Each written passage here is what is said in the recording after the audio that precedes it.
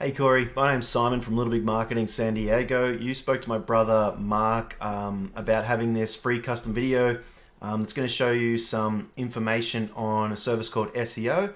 And the information I want to share with you is a little bit about the opportunity that exists for SEO for you, but also a little bit about the process and how it works, in the long term. So first of all, I want to start with showing you the opportunity. So what I've done is typed in a keyword that is relevant to you. A keyword is anything someone might search in Google looking for a particular product or service. And I've scrolled past here. We've got Google guaranteed ads. We've got Google pay per click ads here. You can see ad there. Local business ads, and then the local map pack or the Google map pack for Google business accounts. And then we've got the organic search results section here, which is what I'm kind of focusing on to begin with. And I've gone ahead and taken a look at your top competition here. I've skipped Yelp, and I'm going to look at San Diego Kitchen Renovation just to show you the amount of organic traffic that they're gaining from Google each month from that organic search results section. Okay, so they're looking at approximately 747 clicks. So this tool, I have their URL in here, is called Ahrefs or Ahrefs, and it shows me everything that they're doing in terms of SEO to rank their website on Google. So SEO stands for Search Engine Optimization, and basically it's the process of making a Google or of ranking a Google My Business account and website into those top pages on Google, and preferably obviously the first position one. It is a very lucrative service once it starts taking off SEO. As you can see here, if these guys were gaining around 750 clicks each month, and if they were only closing 10% of that, they could be generating an extra 75 jobs per month. So that's why this can be such a lucrative a lucrative service to use. I'm not saying these guys are booking that amount of jobs. That's a huge amount of jobs, particularly for renovation. But you can imagine if this traffic is relevant traffic to their service, they're getting a lot of phone calls from that. So that's kind of the idea, is to put your website in front of people that are looking for your service. Okay, so that's a little bit about the opportunity. And what I want to show you here is some of the organic keywords as well that these guys are currently ranking for. And I'm going to filter this on San Diego, so we're only looking at location relevant terms or location relevant keywords.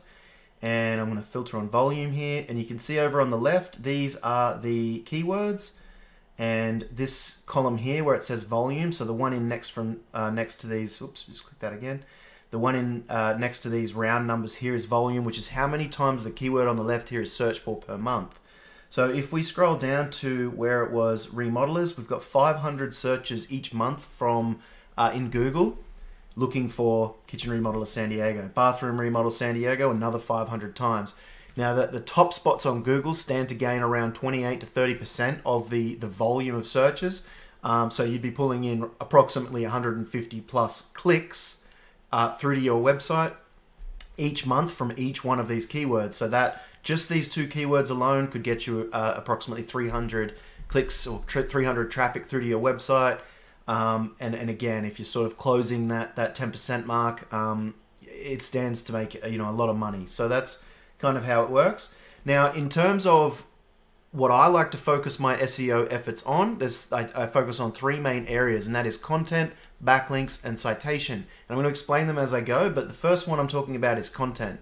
Content, what I'm referring to specifically is words and images on your homepage. Google likes to see at least 1,500 to 2,000 words on a homepage. The reason is it wants to show people searching for your target service, it wants to show those people the expert in the field. And if you've got no content on your website, Google has no way of knowing that you are an expert in your field. So we want to put some information about how the service is performed, why you're different from other services. This is why we have about us sections and things like that on a website to tell Google exactly who we are, why we do it, what we do, when we do it, and where we do it. Okay, so it's very important to have that content on the website.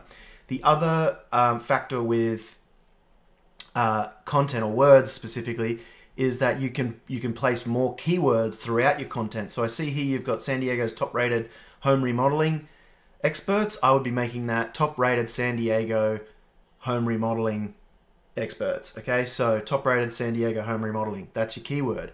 and therefore you're essentially taking the guesswork out of it for Google. Google's trying to guess what you do and where you do it, but if you can actually condense those keywords and make them what people are searching, Google has no guessing to do. Okay, the next part of content is your images, and it's best to just take images on your mobile phone. They actually embed data onto your image of where the image was taken and of course when it was taken, and Google uses this to actually look at like a trust factor. It actually checks the embedded data on the image and says, yep, this was taken in a relevant area by this company. Okay, so that's content, and then what I like to do is compare to your top competitor. So if we go and have a look at these guys to see how much content they have quite a bit. I would say these guys are pushing that 1,500 word mark. So the next step up is to then go ahead and make sure that you do more content. So if they have 1,700 words, you want to go and get 2,000. If they have 2,200 words, you want to have 2,500. You want to be more of an expert than your top competitor, and you also want to have more of those location relevant images or job relevant images on your homepage as well. Okay, so once we've sort of created ourselves as an expert in the field, we then want to endorse ourselves from other locally relevant websites, locally and industry relevant websites to essentially back us up, to endorse the fact that yes, we are an expert. And that's where backlinks come into play. So backlinks are just anywhere one website refers to another via a clickable link. And since they act like endorsements, they actually endorse that expert. You know, if you've got all that content on there, you've built yourself out, and now you're getting endorsements from other industry relevant sites saying yes, this person is the expert. Google's going to start believing it. So what I can do here is, like, if I click on that referring domains, and referring domains is just the website that the backlink is coming from, we can actually see exactly where they're all coming from. So I can see there's quite a few what we call directory listings here, like Yelp, Home Advisor, Angie's List, Triple B, Super Pages is another one, Yellow Pages. Porch is more of a, so it's like a directory listing, social media combined. YP, these are all great directory listings you've got here. Looks like you've got quite a lot. But what I like to do is come along and use, we already know this business here is ranking, so what I like to do is come in here and use these guys like a roadmap. The content on their homepage is telling me that obviously this, whatever they've got in here is painting them as the expert, but we also now want to get those same endorsements, but then more, okay? So I'm going to use this as an exact roadmap to go and get the exact links that these guys have that I deem as valuable. Because you obviously want, the more industry relevant and location relevant websites that you're getting endorsements from, they're higher value, okay? So we're going to get all the high value ones that they have. We're going to go out and reach out to those same sites and say, can you give us an endorsement or a backlink? Plus then go and get more. And that's how we essentially make ourselves more of an expert. The third tip is citations. So that was content and backlinks. Now citations are anywhere your business name, number, and address are mentioned on Google. We saw on yours here some of these directory listings are the most common citation sources. Okay, so you want to go and get a whole heap more of these citation sources. It also includes social medias, Facebook, Twitter, Instagram, YouTube, LinkedIn, Pinterest, etc. To build out your brand network. This is building out your branded presence, okay? So you're now an expert, you're endorsed as an expert, and you have a large branded presence. That's essentially the soul of SEO, are those three tips. So that's a little bit about, why people do SEO and then how you can go about doing SEO. It's something that people do themselves, but this is obviously what we do.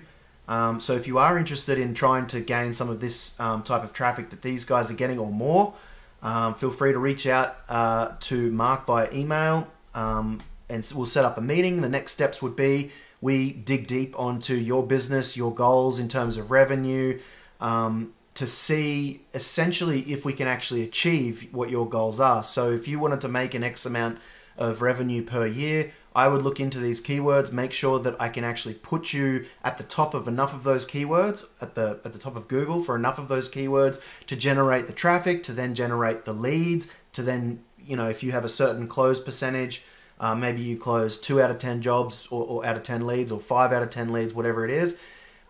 We work our way through the numbers to make sure that you can actually achieve that revenue goal. Okay, so that's kind of how we do it, and then we draw up a full plan on exactly how we plan to rank the site and what for and where. And then as long as you're happy with it, we would then potentially move forward. So that's kind of the next steps from here if that's what you want to do. If you've got any other questions at all, feel free to reach out. We do provide a lot of free training, consultation and things like that as well. Totally up to you. So I hope to hear from you, and I'd love to get your feedback on this video. I really do like to make sure that I'm adding value to the business owners that we talk to. So thanks so much for watching, and I hope you have a great day.